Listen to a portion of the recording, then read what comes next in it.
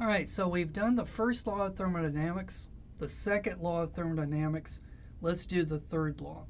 So the third law of thermodynamics is going to say that as the temperature of a system goes to zero, its change in its entropy will go to zero.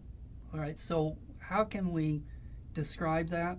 So we know that temperature is going to be related to the average kinetic energy of the molecules. So we said that 1/2 mv squared was proportional to kT. So the average kinetic energy of molecules is related to its temperature. If we increase the temperature, then the molecules begin to move faster.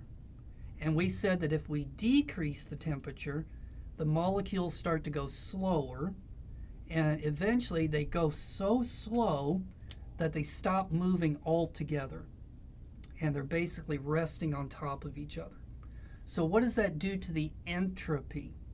So we said that the entropy is related to the disorganization of the system. So a large entropy is going to mean that the molecules are moving around very, very fast, and it's a high temperature.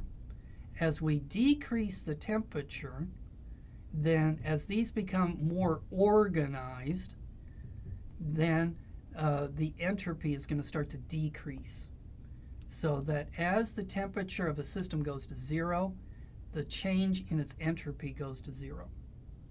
Now, in actuality, this is never going to happen because we can't get to absolute zero.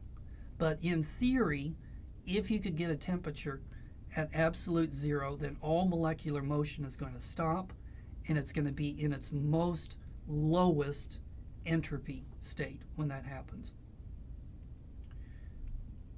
All right, and so let's take one more break, and when we come back, we will discuss the 0th law of thermodynamics.